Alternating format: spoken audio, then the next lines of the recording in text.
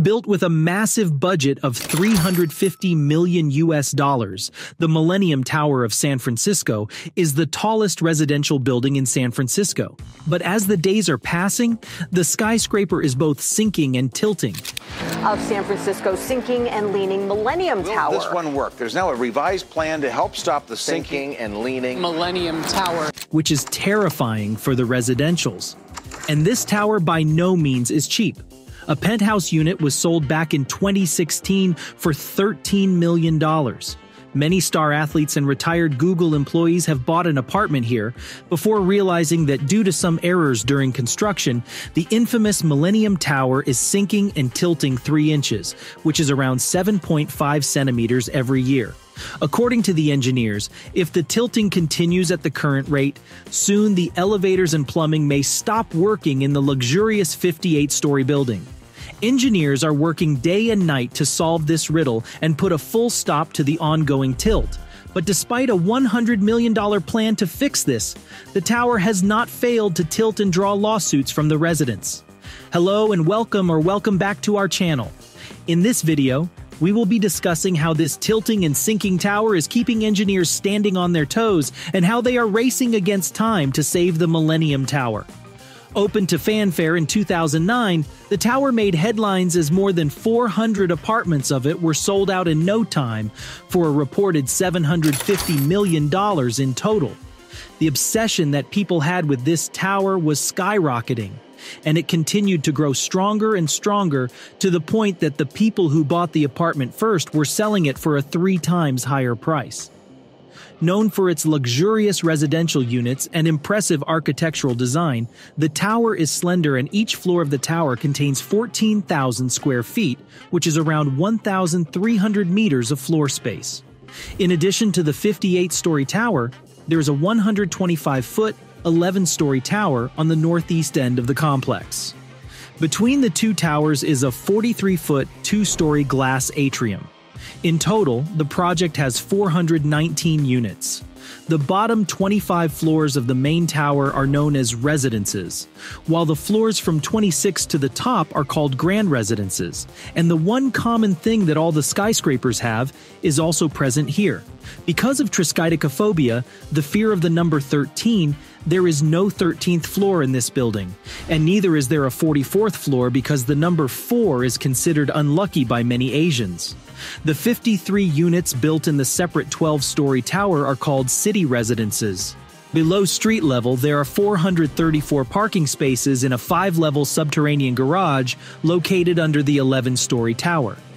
The building is located next to the site of the TRANSBAY Transit Center. During the marketing phase, the tower was said to have a resemblance with a translucent crystal, and was a landmark for the TRANSBAY redevelopment and the southern skyline of San Francisco until many much larger buildings were built. The list of luxuries that this multi-million-worth tower offers is long. The service provided to residents includes a private concierge and access to the 20,000 square foot Owner's Club level, which features amenities such as a private lounge, wine cellar, and fitness center. In addition to this, the development's lifestyle program organizes cultural events. The development accommodates the International Smoke Restaurant and Bar located on the ground floor. Apart from being known for the luxury it offers and the absurdly high prices of the apartments, the building is also famous for being home to many famous personalities, such as legendary 49 ER's quarterback Joe Montana and the late venture capitalist Tom Perkins, who owned one of the building's penthouses, specifically a 5,500 square foot property with a variety of unconventional elements. But unfortunately, the fate of this tower was not glamorous enough to match the flashing, luxurious apartments worth multi-million per square foot. By the year 2015, the developers already started noticing that the building is sinking and tilting, but the crucial information was not disclosed to the public until the next year. In the year 2016, it was disclosed by the developers that it has been discovered that the building has sunk 16 inches deep into the soft soil and landfill of San Francisco's dense financial district. Following this, many lawsuits were filed by the residents, stating that the apartments that were worth more than $5 million a few years ago have become worthless now. As of today, the residents of the building are trying to sell their apartments even if it makes them lose millions of dollars. And ever since the news of the tower tilting and sinking has been disclosed, the price of the apartments is falling continuously, becoming a major concern for the people who invested in it. And that is how the building, which once won awards for its phenomenal structure and bagged the American Concrete Institution Award for Construction and the Structural Engineering Project of the Year, is now known as the San Francisco's own Tower of Pisa. But despite the criticism that the developers and the engineers faced, they have made constant efforts to save the tower and are doing their best, keeping the constant tilting and sinking in mind.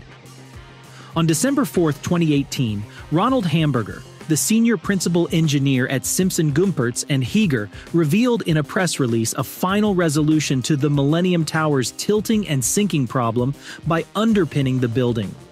The proposed solution would have involved the installation of 52 piles along the north and west sides of the tower beneath the sidewalk that reached down 250 feet into the bedrock of downtown San Francisco and be tied with the original 60 to 90 feet deep foundation piles. At that time, it was estimated that this solution will reverse about 50% of the tilt over 10 years, as the south and eastern sides of the building would come back into realignment with the now sunken north and western sides of the building, at which point the remaining south and eastern sides of the building can be anchored to the bedrock, permanently resolving the tilting and sinking of the building. And with the promise of reversing the tilt, the perimeter pile upgrade project began in the year 2020, which included a $100 million scheme for fixing the building and a plan to compensate homeowners in the building for estimated losses. But despite such efforts, the tilting and sinking of the tower did not stop. And unfortunately, work to reinforce the building's foundation was stopped in August 2021, after engineers discovered the building had sunk an additional inch in the months since the attempted repairs had begun. The reason behind this is the excessive soil movement which took place after the engineers started installing 52 piles into the bedrock. As of today, the total tilt at the top of the building is 26 inches, which is 5 inches more after an inch of tilt at the bottom took place. And if we look at the reports and satellite images, it is said that the tower will continue to sink at a rate of 2 inches per year, which is double of what the engineers estimated earlier. But the problems for the residentials don't stop here. The tower's unsteady footing has triggered a series of other issues, which has made the residents go frantic.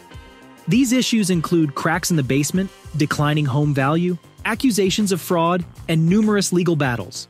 Residents have also complained of bad odor in their units, floors bubbling up from moisture, cracked walls, and a giant fissure in the window on the 36th floor. And if this was not enough to tarnish the name of the Millennium Tower, in March 2023, the San Francisco Fire Department, as well as numerous first-hand witnesses, reported panes of glass falling from the tower during a windstorm. Though no injuries were reported, falling off these panes and shattering near pedestrians on Mission Street raised concerns among the local people. But what is the underlying problem here? Why is it appearing as unsolvable to the engineers? The problem lies in the foundation of the tower itself.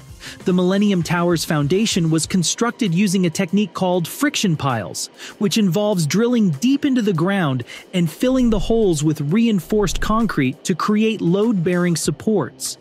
And it is an important part of laying down the foundation of a skyscraper, as for those of you who don't know, beneath the loose surface deposits of soil and sand sits a layer of lithified rock called bedrock.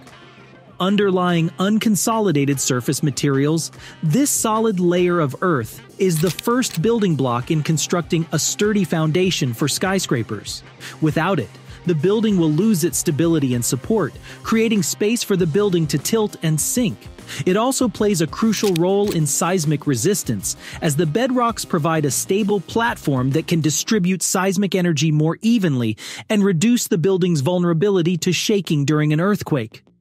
However, the engineers who made this tower opted to lay the foundation of this building on soft soil instead of reaching bedrock. And because the piles were only driven into soft soils and mud in the area, they could not provide the necessary stability and support for the building. Adding to this, the site's geological conditions also played a crucial role in the tower's sinking and tilting issues. A known fact is that San Francisco sits in a seismically active region, and the soils in the area are known to be prone to settling and consolidation over time. And as a result, because of a minor mistake of not drilling to the bedrock, the weight of the building was pushed down on the soft soil and distributed unevenly. And at the end of the day, all of these factors added and caused the building to tilt and sink. Another issue that is bugging the residents is the blame game that is being played by everyone involved in this case. The developer of the tower and the engineering firms involved in its construction are pointing fingers at each other regarding the design, construction, and foundation choices that led to the sinking and tilting issues. The debate on what should have been done in the first place is keeping people busy, which is preventing them from coming up with a real solution. With the development, the developer is blaming the sinking problem on the TRANSBAY Joint Powers Authority, TJPA, which was responsible for the construction of the neighboring TRANSBAY Transit Center, TTC. But the sinking problem started ages before TTC construction even broke ground, and TJPA asserted the building had already settled 10 inches, well past the original maximum vertical settling prediction of 5.5 inches in 20 years, by the time TJPA began removing the timber piles under the prior TRANSBAY terminal in 2011. But what appears to be good news is that on June 21, 2023, the Millennium Tower announced that engineers and construction workers have succeeded in stopping the 58-story Soma high-rise from tilting and sinking. According to the officials, workers have completed installing 18 concrete piles 275 feet into the bedrock below the lavish tower at 301 Mission Street. And as expected, the piles have transferred 18 million pounds of weight off of the building's original foundation, relieving stress on soils that have compressed beneath the building and caused its years-long structural issues. Officials said the project, dubbed the Perimeter Pile Upgrade, has recovered nearly 1 inch of tilt so far and will continue to recover more in the coming months and years. Although they didn't say when the building's tilt will be fully corrected, it's still a good start. On the same day, the lead engineer, RONALD HAMBURGER, said, as an independent team of engineering experts concluded, this is an effective and practical approach to the settlement and tilting issues, and it preserves and enhances the building's safety. Sharing the positive news, he also added, we look forward to completing the final steps of this project. By the looks of it, the $100 million installation, which began in November 2020, is expected to be fully completed by the end of August. According to the engineers working on the project, the final goal of the project includes the installation of vaults and the restoration of muni lines, sidewalks, and landscaping on Fremont and Mission Streets. And that was it for today's video. Hope you liked it. And if you did, make sure to leave a like and comment telling us your views on the whole Millennium Tower case.